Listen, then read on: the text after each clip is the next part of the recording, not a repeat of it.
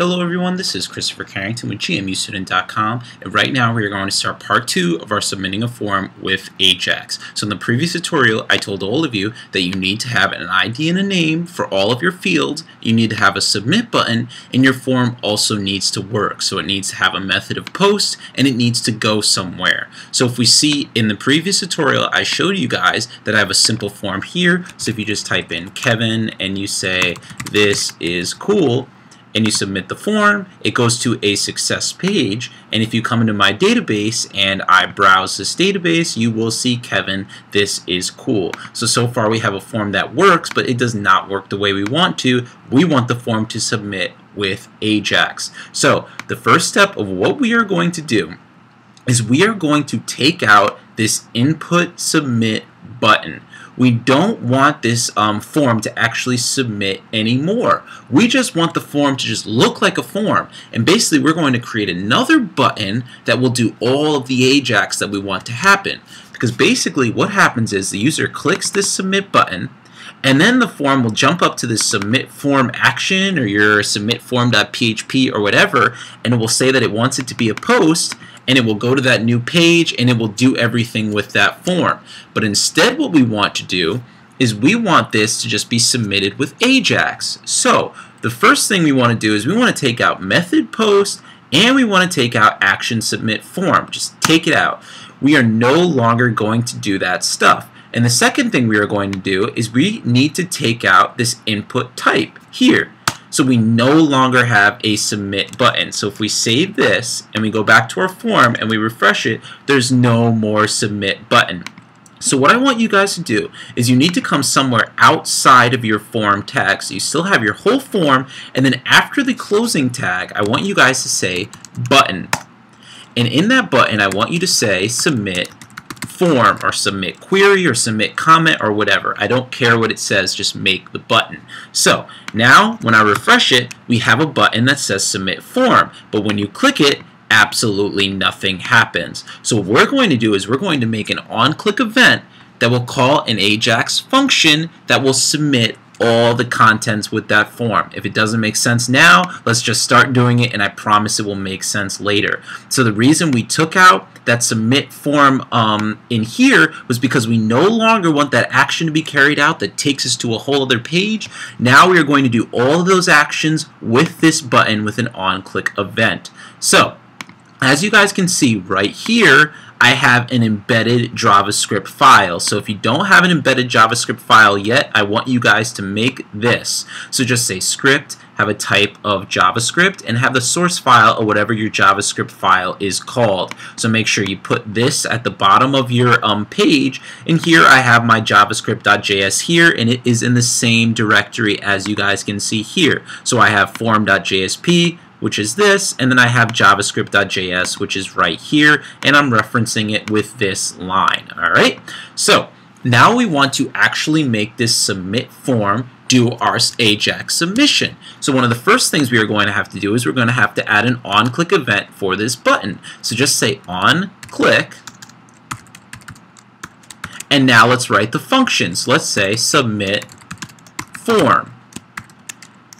So what this is saying is when the user clicks this button, I want to go to a JavaScript function called submit form. And the your HTML browser will know that it's a JavaScript function because it has these parameters here. So now what we need to do is we need to go into JavaScript and make this function. So come into JavaScript and just say function, paste the name of it, and then give me some braces.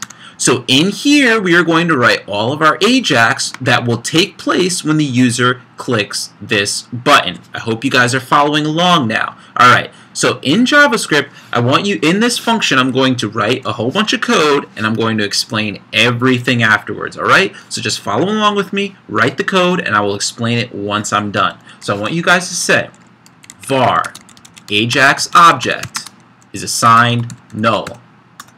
Then say if window.xml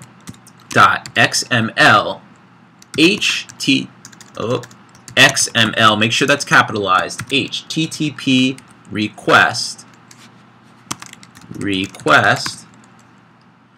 Then we want AJAX object is assigned new XML HTTP request. QUEST.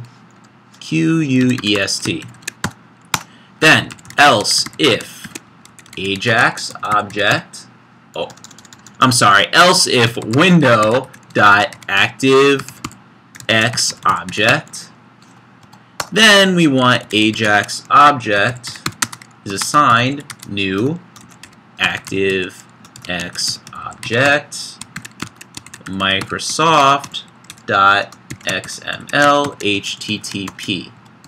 Alright, and the last thing we're going to do in this tutorial is if AJAX object does not equal null, then do a whole bunch of stuff, else alert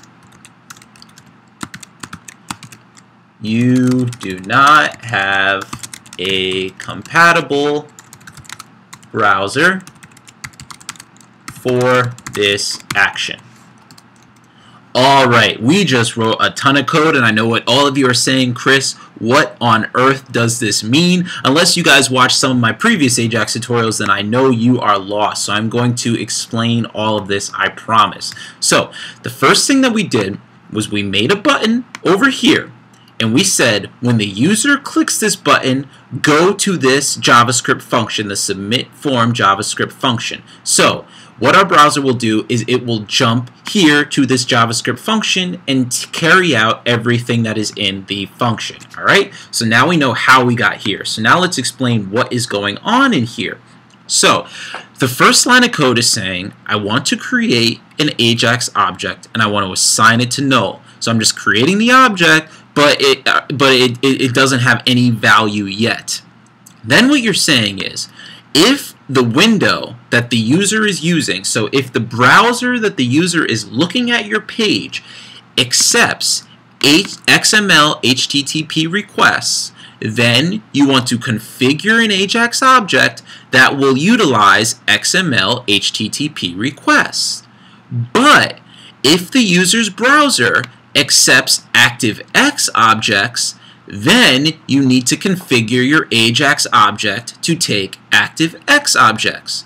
So basically, there are tons of different browsers out there, and a lot of the most modern browsers will accept XML HTTP requests. But some of the older browsers, like some of the older Internet Explorer browsers, will only accept ActiveX objects. So this is saying if the user has a more modern browser, we want to configure an AJAX object that will look like this. But if they have an older browser, configure the AJAX object to look like this. Then the next piece of code is saying if the AJAX object is not null. So as you guys can see in the very beginning of the function, we said AJAX object is assigned null. So as long as AJAX object got some kind of value within these two if statements, then we want to do all of our juicy code in here. So this will be getting all of our values, sending out to the server, all that kind of cool stuff. But if the user does not have a compatible browser, meaning that the AJAX object is still null, so it came to this one and it said nope, it's not XML HTTP request, and then it came to this one and it said nope, it's not window ActiveX, so it's still null, that means we need to alert the user and say we're sorry, but you cannot do this action with your browser.